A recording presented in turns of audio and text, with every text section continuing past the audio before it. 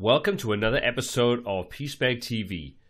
In today's WordPress tutorial, we're going to take a look at how we can add some interactivity to Slider Revolution 5 and how we can make our slides go to full screen and switch back to the normal view. So this is great if you want to work with a gallery type situation or many other different reasons. So I'm going to take you step by step through the entire process and show you exactly how easy it is to add this interactivity to your slides.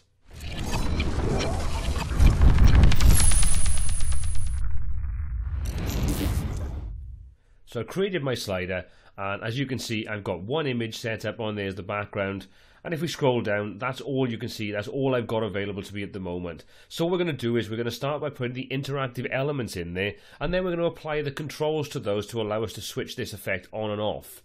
So if I just come down to my preview window, if I come to the add layer option, the first thing I'm going to do is add a new button.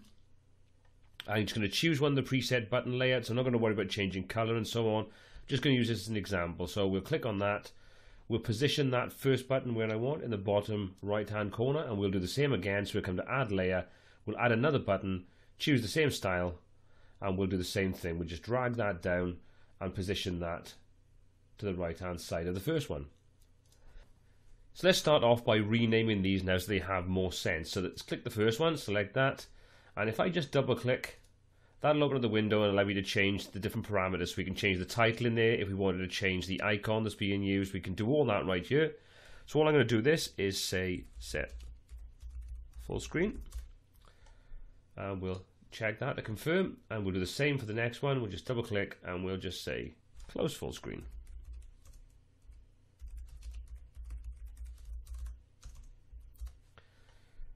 Check to confirm. I'll just reposition those now so they sit with the extra spacing on there. So I'll just go back now and select the first button and scroll up the screen above the preview and make sure that we've got the Actions tab selected. And as you can see at the moment, that's completely blank. What we're going to do is we're going to click on the plus to add our first action, and we're going to tell it what we want it to do. Now this is applying only to the currently active element. In this example, that's going to be the set full screen button. So when that's clicked, we want it to do something. So at the moment, we've got disabled. So if I choose the drop-down list, you can see we've got a whole range of different actions that we can apply to this. And I'm going to scroll down and I'm going to click on Go Full Screen. I'm not going to worry about a delay. That's fine. So we'll just come down now, choose the second button, scroll back up. You can see the action is gone because we're now applying this to a completely different element on our display. So we'll do the same thing again. We'll click on plus. Click is the option we want. That's the action the user needs to take. We'll click from disabled and we'll come down to say exit full screen. Now if I save that, we've got our actions applied to each one of these buttons. So if I come to my demonstration page and I'll just refresh that a moment. So there's our buttons. They need to be repositioned a little bit better, but they're on there. So if I click on set full screen, we now go to full screen slider, and if I resize my window, you can see this is fully responsive. So if we use a larger or smaller screen display, this is going to work exactly as we want it to. And if I click on close full screen, that will close it and go back to the previous view.